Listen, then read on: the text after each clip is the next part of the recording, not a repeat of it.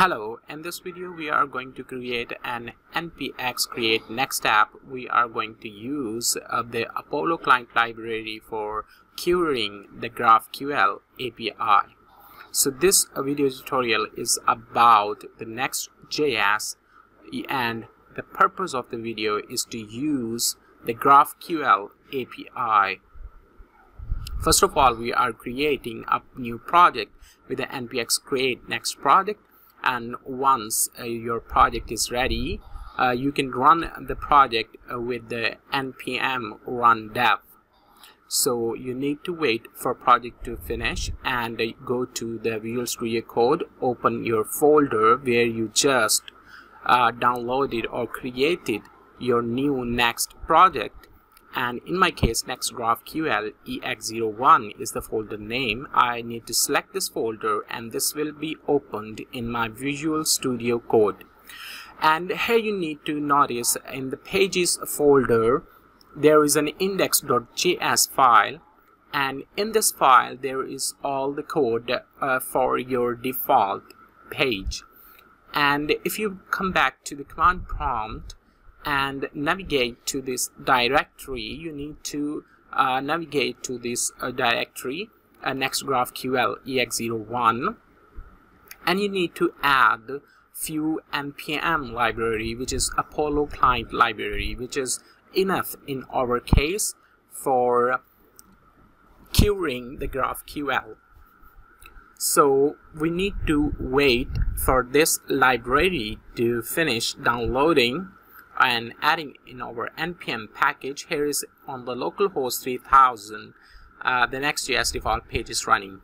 And if you are curious how I just started this server, you can terminate with the Control-C and entering yes, and npm run dev is the command which will restart your Next.js, and it will start compiling the server side and the client side library for you, and in the localhost 3000 port your page is running.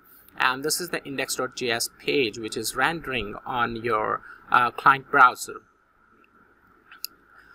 And what we are going to do, we are just going to delete the main thing into the main tag, and we return it will just the welcome to next.js header, and we are okay with that for now.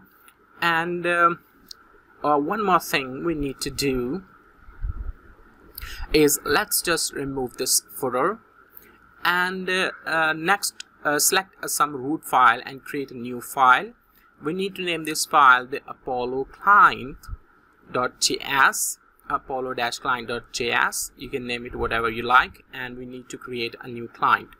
And here you need to focus that this is the URL of our GraphQL library. And if you are facing some error in your command prompt or in your browser, this could be the case that you may not included your Apollo Client library on the root folder. So make sure that you basically created Apollo-client.js file on the root of the your project directory.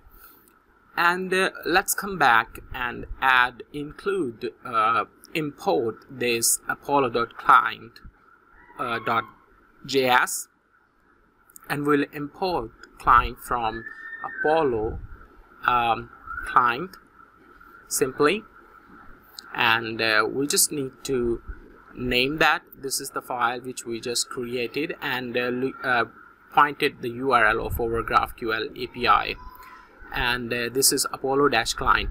You don't need to name .js. All you need to do is 2 dots and slash to indicate that this is a top level file. Okay, so once we are done, the next thing we need to do is to import one more thing, which is GraphQL from the Apollo Client library, which we added from the npm. And this GQL is basically a query structure which you need to specify in the fetch function. And we are using export async function, which is get a static props, and we are basically using a static prop fetching function, which is asynchronous function, and here we are returning the prop of countries. So basically our API is fetching the country and we are slicing only 4 or 24.